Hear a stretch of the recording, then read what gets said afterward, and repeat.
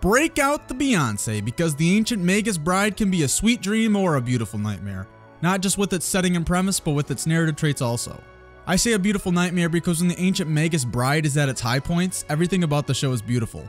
The art style and backgrounds were already a given if you've seen the show, or at least the trailers, but man, it certainly makes me want to visit each location these scenes were based on.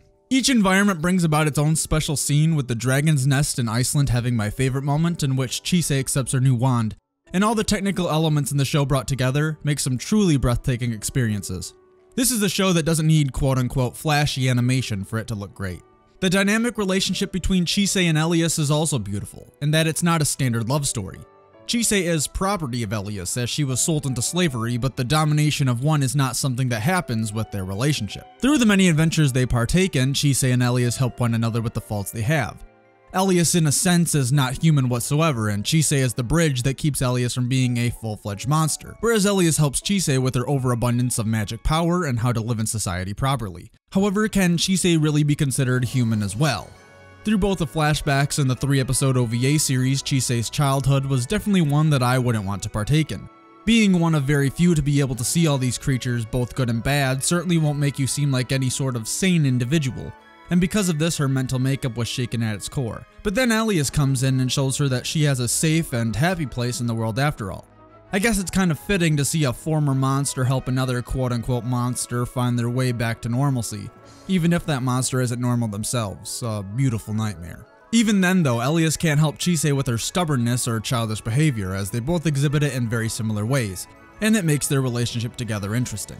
The supporting cast is also able to grow because of Chise and Elias, and they aren't just cast off once their event has concluded. Elias and Chise still care about them, and they play an intricate role in moving the story along. And because of the slice of life aspect the show sometimes portrays, you're able to see how much they have progressed since their problems were solved. Now the other word of that phrase, nightmare. I know that this is a 100% exaggeration, but the ancient Magus bride can be a nightmare to sit through at points. The series moves at such a slow speed sometimes that you wonder when the next major event will happen. It's clever in what it does with some of the episode's endings, in which they introduce you to the climax right at the last possible second, but the next episode makes that moment way less important than what was thought of earlier. From a weekly television broadcast standpoint, the ancient Magus bride excels at retaining audiences with surefire techniques, but from a binge perspective, those techniques also amount to barely anything of value. The show can also be a nightmare if you hate the rinse and repeat method, as its narrative flow follows the exact same path for each situation our cast partakes in. Elias and Chise go somewhere because of a major event, they partake in said event, whether it be good or bad. Chise and sometimes Elias overdoes things and they become injured, they sleep for many days, then wake up and are told to be careful next time.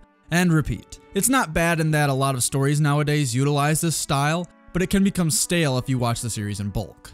I wish they also brought up the major flaw of the villain sooner rather than later. Cartophilius himself isn't a villain I would write home about, but the main theme and opposite perspective he gives the story is something I love. I appreciate the idea of having our main heroine be a character who is so fragile she can die at any moment, despite her not wanting to, while our main villain is unable to die despite him trying so hard to do so. Yes, he's absolutely a despicable human being in that he ruins so many lives, but I still feel sorry for him in that no matter how many years pass, he will never change and his time will never come. It's an endless pain that will take a toll on your psyche, and I think the show does his character justice in that aspect. Speaking of our villain, holy cow, the final quarter of the series. I already loved the grim nature the series sometimes gave off, and to have these episodes be all doom and gloom in some fashion was even more of a plus for me. The dragons are suddenly the reality we know them as, the pure nature of magic is now a curse. It's like all the beauties the series created are turned to nightmares. It fills your heart with love, then tears it out, much the same way as Chise and Elias' relationship. But then it starts to find the bright spots of life and learning to accept things the way they are, while trying to still change things for the better. You know what other show did that? Fullmetal Alchemist. And while I don't think it does it as well, the ancient Magus bride still makes it happen.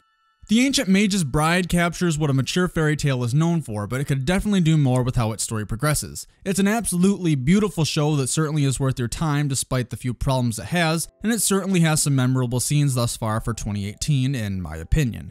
If you are interested in checking out the ancient Magus bride, you can watch the series over on Crunchyroll or Verve, depending on your language preference. Now, what are your thoughts on the ancient Magus bride? Comment below. If you enjoyed this video, hit that like button, I would really appreciate it. Subscribe for more anime related content and follow me on Twitter, Kitsu, and my anime list if you're interested. I'm Kent from Spartan Media Reviews, and I will catch you guys in my next video.